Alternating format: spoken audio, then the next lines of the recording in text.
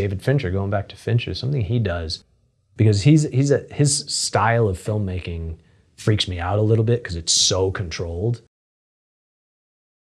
How do you decide when to move the camera and when not to move the camera?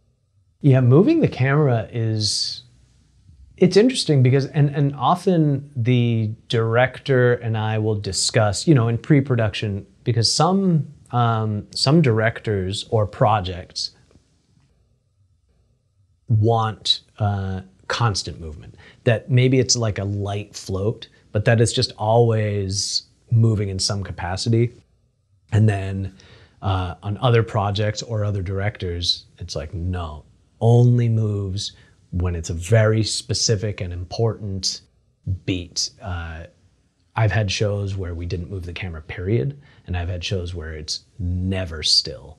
And so it really just, it so depends on the project and the director, really, because some of it's just taste. And, I will have my own takes on it. Like if I feel like, well, moving in this scene, this is such this character's really sad, and if the camera's moving around, it's gonna feel too sexy or too exciting. And maybe because it's always moving, maybe now it being static is going to accentuate that because we're used to it moving, and vice versa. So context really dictates all of it, but you do want there to be a reason. Not, even if it's a show where everything's moving, why is it always moving? You don't, like, it's tricky when the reason is, oh, it's just cool. Like, it's not that that's wrong. There's no right or wrong. But for me, again, thoughtfulness is so important to me. Like, why are things happening? And if the reason is because it's cool, like, that's not wrong. It's just less exciting. It's harder for me to sink my teeth into that. And I think I can get lazy. If it's just like, well, I'm just kind of sliding the camera around, then if I'm not thinking about what I'm doing, by day 3, I'm just like, what am I doing here? So it's tricky, but you want traveling with, like, something that David Fincher, going back to Fincher, something he does, because his style of filmmaking freaks me out a little bit because it's so controlled, and I get nervous. Like, would I even be able to survive a David Fincher shoot? I don't know. But his camera tends to lock into actors. If actors are moving, the camera's moving, and they're in sync. And that's pretty impressive. Like, when somebody's getting up and sitting down, the camera, but that takes, he does 100 takes of stuff. Like, that's hard. That's really hard work. But that's an approach that makes sense. Is if actor moves, camera moves. If actor's still, camera's still. But there is just, there is everywhere. I mean, a Michael Bay thing, the camera's always alive, but that's because he wants it all to be a roller coaster ride. And so it's not wrong. It's just like, that's the aesthetic. So I guess it starts from a vision, and then hopefully the camera's movement or lack thereof, at least there's like a string connecting it to that original vision and, again, intention. Did you see Uncut Gems? I did, yes. That's it, yeah. Uncut Gems, constantly moving camera, which makes that character is constantly moving. So yeah, that's a perfect example of something that, like, there's a reason for that. And then it's just like, go, go, go, because it's a whirlwind. His whole life is a whirlwind, yeah. Especially in the jewelry store or out on the street. Yeah, it was just constant, and I think it worked so well for that film, and it really conveyed who he was as a character, what his world was like. Yeah, that's actually a much better example, because I know Michael Bay brings a lot of, like, people have a lot of associations, but Uncut Gems is a great example of constant camera movement for a reason, and very effective. It feels very chaotic. Yeah, that's great. What tools or equipment should a beginning cinematographer buy early, because they're going to be using them all the time? That's a good question. I think, if you can get a fast lens, I think that is a very useful tool. A lens that can, opens up to at least a 2, let's say. Well, I'd say 2.8 is a good minimum, but if you can get something like these Rokinons I mentioned, those are a 1.5 or something. I think a fast lens is a very valuable tool for a couple reasons. One, you can shoot in lower light situations, so just helps when you don't have a lot of gear, but also it can teach you about depth of field, because you can get to the extreme and you can see what a very shallow depth of field can do for you, but also a deep depth of field. So I think that's one of the, I would probably start there. And then beyond that, you know, I think it's getting easier now, but like a strong light, but those are hard to find cheap. But a strong light source, I've noticed, if you can have a strong light source coming in a window, it gives you such a great baseline to start from. But usually a bigger light is something that requires a bigger crew and more money. So that's maybe a little more wishful thinking. There's an app called Sunseeker, and I think there are a couple other versions, but it can tell you, you know, where the sun will be at any time of day on any day of the year. And if you can really choose those spots, I use it for 100% of the spot, unless I'm in a set where there are no windows. I want to know where the sun is going to be and when, and then I'm going to use that to decide what direction we face and what time of day we want to shoot there. So I think that's an indispensable tool as far as I'm concerned. It's kind of expensive, but I think it's worth its weight in gold. And actually along those lines, there's an app called Artemis, which you can put in any camera and any set of lenses, and it will ingest that, and then you can take it. You can be like, oh, I want to see on an Alexa Mini 50 millimeter from this position, that's what this will look like. Oh, actually, no, we're shooting a different camera. It's going to be a Blackmagic. It's going to be the 6K pocket cam, and we only have a 40 millimeter. You plug it in, and same thing. So you can really get a sense of what each lens is going to show you in a space. So I think those are, I mean, I use both of those tools constantly on every set I've been on, for sure. So I think those are huge. Yeah, I think those would be the big ones. Yeah. Anything maybe hold off on? It's not as necessary? Well, I think we all have obsessions with cameras, like camera brands. And I think nowadays, especially, what you can get with a $1,000 camera blows my mind. And I think, you know, there are benefits to cameras like an Alexa or a Red or whatever. They all have their advantages, but not feeling like you have to get a high-end camera to shoot a high-end image. That is not the case anymore.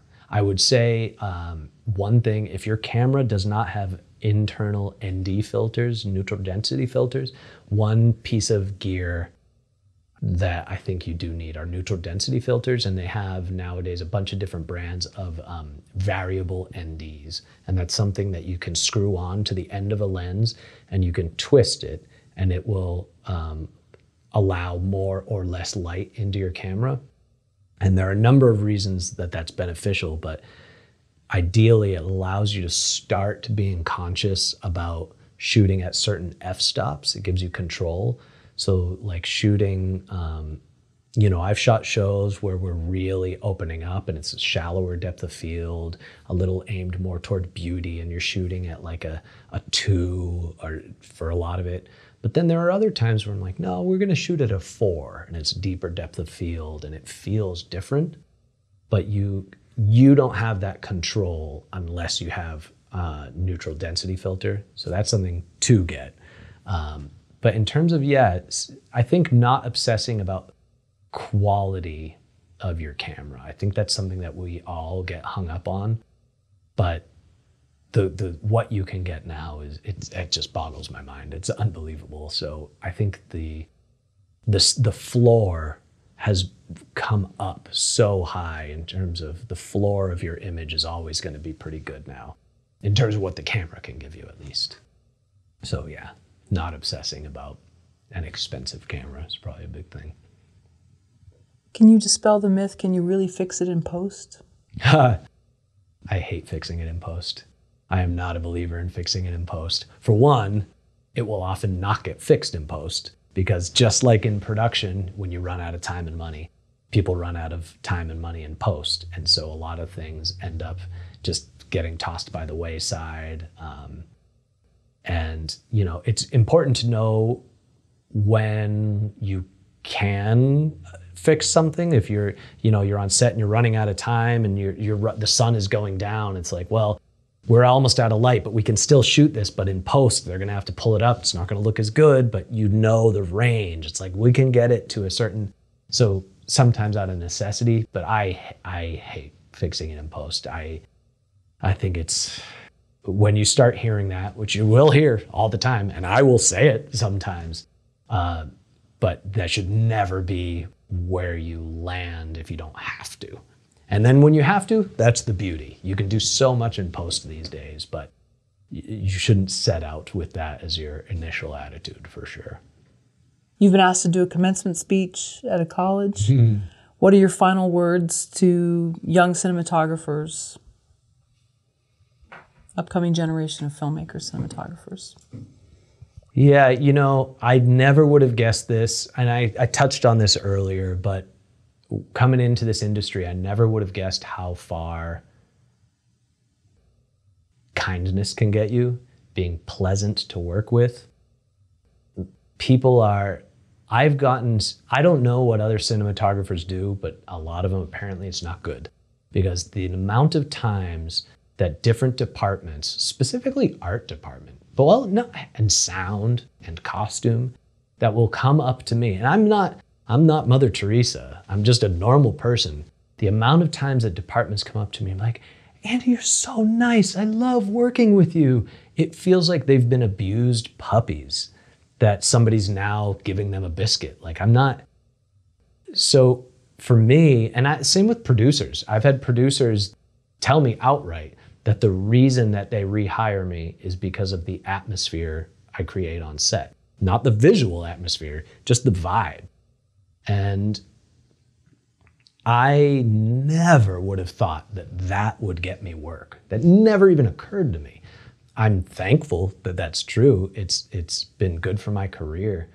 But I think remembering that this is your life, like the way you spend your day to day is your life. And when you're on set, if you suck to be around, if you're unpleasant to be around, that is not gonna serve you.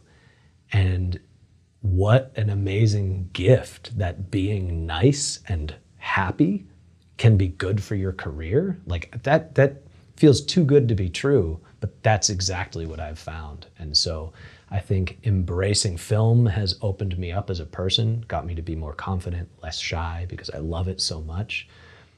And if it's also teaching me to meditate and be kinder, I never yell. I never ever yell on set. I want to yell, but I don't. And it's teaching me to like control my emotions, don't blow up, be patient. It brings me so much joy to think that being better at my career makes me a better person, and being a better person makes me better at my career. So I would think that's the best piece of advice, is allow your goodness as a person to help you be a better craftsman, better to work with. Everybody wants that, I would assume, in every field. You said you went on some road trips after 2009. You know, you kind of, you know, you didn't really have that much weighing you down. And what did you see on some of these road trips? Yeah, there was some quote that somebody once told me that Akira Kurosawa said, and then I've tried to find it and I've never found it, so I have no idea. Somebody just said it to me, but to be a good filmmaker, live an interesting life.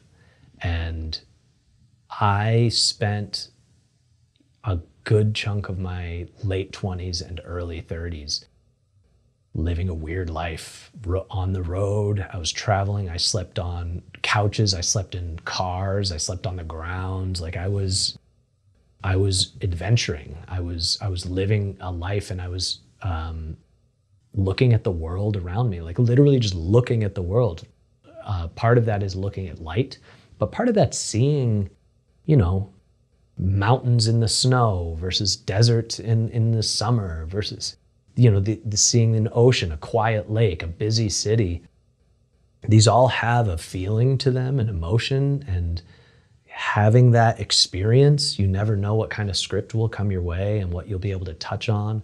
And then ultimately, people is to connect with strangers, a stranger on a bus in the middle of Italy or, you know, wherever, to connect with different people, or just watching people. I think that just gives you a richer life, which then gives you a richer palette to pull from when you're coming up with ideas. So I really am a big believer. Now, I do wonder sometimes, had I maybe started my career a little earlier, would I be further along now? But what I did in my late 20s, early 30s, this kind of vagabond life, was interesting. And I would imagine it's painted my experience, which I bring to my work for sure. So I think making sure, I'm a huge film nerd, but living some life outside of movies, I think, is a very valuable thing. You know, connect with the world around you as best you can.